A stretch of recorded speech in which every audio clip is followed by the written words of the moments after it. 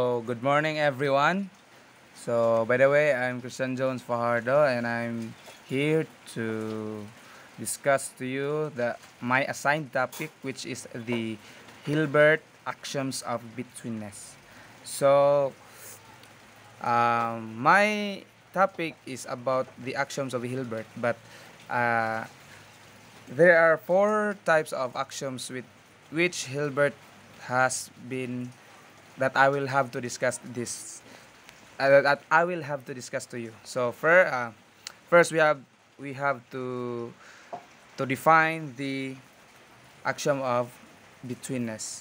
So here the axiom of betweenness, it is a points on line are not related.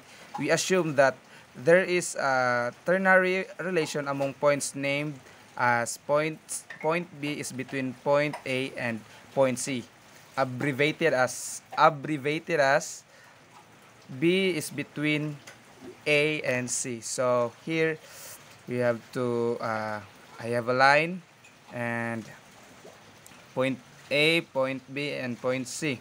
So here point A, point B, and point C. So we have to, this is called collinear because they are all in the same line. So point B uh, is between point A and point C.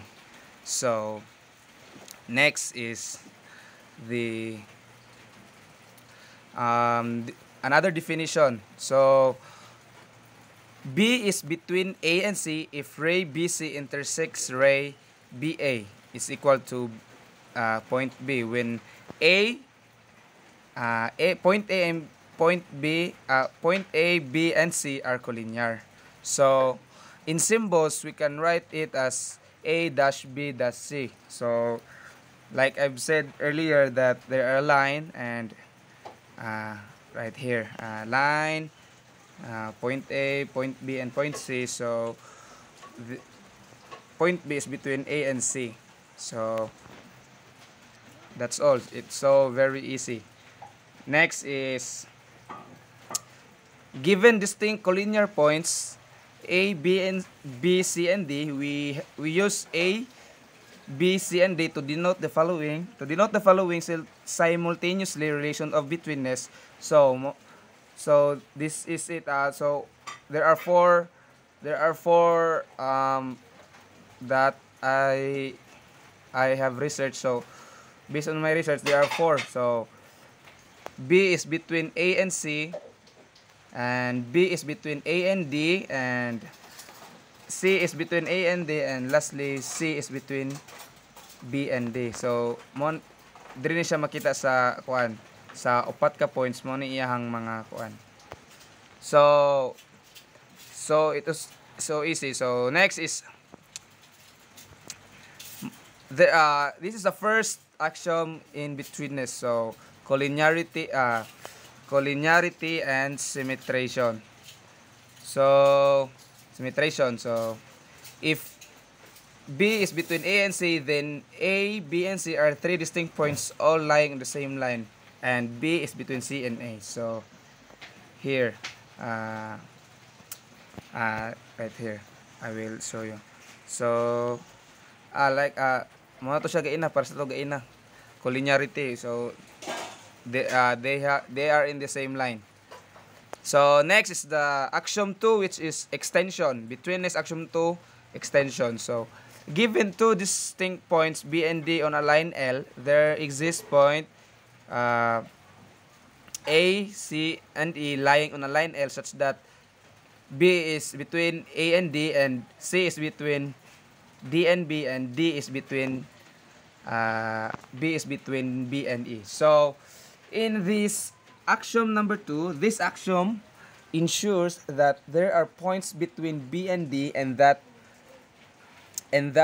the line BD does not end at either B or D. So here in the first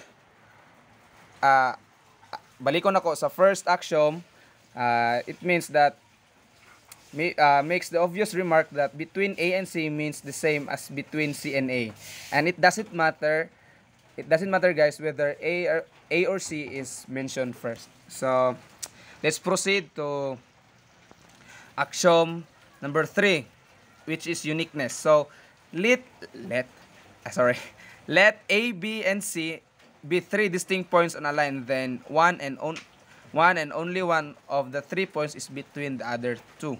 So uh, it means that this axiom ensures that a line is not circular. If the points were on a circle, you would then have to say that each is between the two or none is between the other two.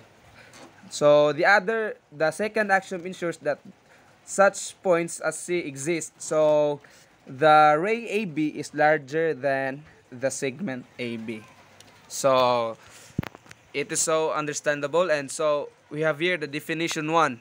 Definition 1. So line, segment, and ray. The line determined by the two distinct points A and B is denoted as AB. Oh, na siya line ra, guys. So let's proceed to another is we also use AB to denote line AB to denote the set of all points incident with the line determined by points A and B. A segment with endpoints A and B denoted as this one, AB.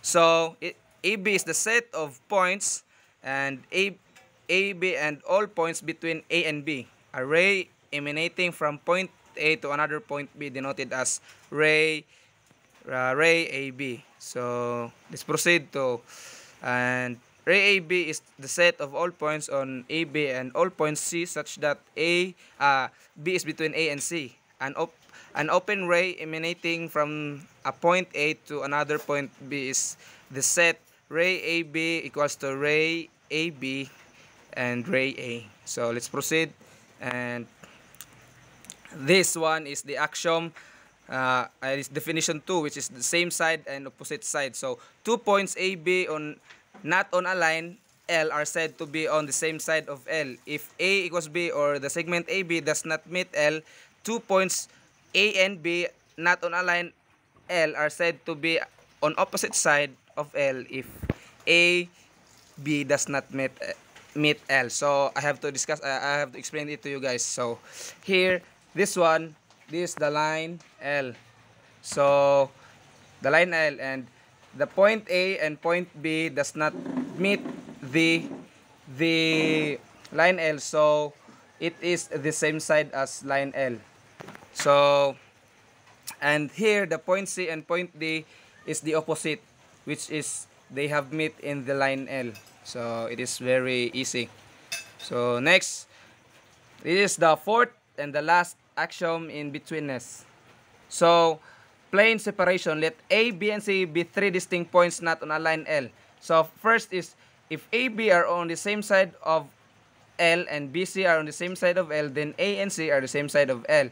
So here, guys, we can see that point A and B are on the same side, and also B and C are on the same side of L, and so A and C are also the same side of L. So it does not meet the line L. So next is if AB are on opposite side of L and BC are on opposite side of L, then AC are on the same side of L. So here, if AB is the opposite line of L, and then BC is the opposite side of L, so we conclude that A and C is the same side of L because it doesn't meet the line L. So A and B is the opposite, and BC is the opposite, and AC is the same side of L. So that would be all, and thank you for watching.